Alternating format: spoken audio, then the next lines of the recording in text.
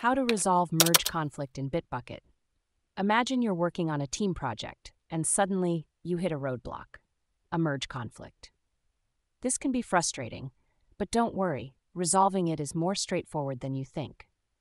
First, let's understand what a merge conflict is. It happens when Git can't automatically resolve differences in code between two branches or commits. For example, if two developers change the same line of code in a file, Git gets confused and doesn't know which version to keep. To resolve this, you need to follow some steps. Start by ensuring you're in your repository directory. Pull the most recent version of the repository from Bitbucket to make sure you have all the latest changes. This can be done using git fetch and then git pull to update your local repository. Next, check out the branch that you want to merge into, and then merge the other branch into it.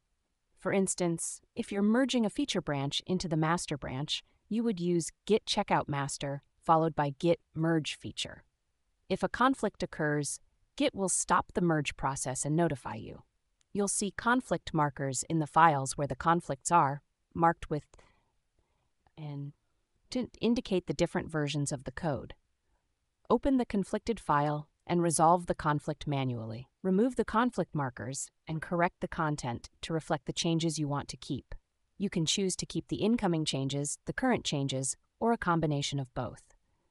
Once you've resolved the conflict, save the file. After resolving the conflicts, you need to tell Git that you fixed the issues. Use git add file name to stage the resolved file, and then commit the changes with git commit m commit message. Finally, push the resolved changes to the remote repository using git push origin branch name.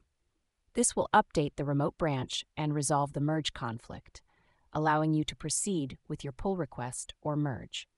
By following these steps, you can easily resolve merge conflicts in Bitbucket and keep your project moving smoothly.